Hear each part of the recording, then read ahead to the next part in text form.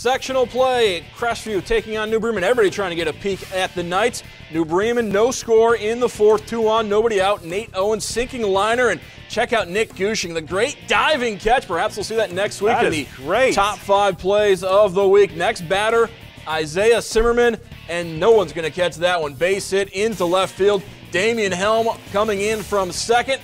First run of the game, Crestview up 1-0. Later in the inning, bases loaded, but Jacob Gilbert gets the strikeout on Bryce Richardson.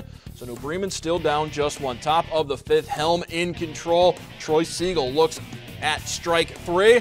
Next batter, Connor Steinecker, swings and misses. Helm, 17 strikeouts on the game. Bottom of the 5th, Crestview with a runner on first. Cam Etzler puts down the bunt with his speed, beats it out, so 2 on and no outs, but Gilbert settles down, gets out of the jam, only allows the 1 run, but Helm allows no runs. Crestview gets the shutout over New Bremen.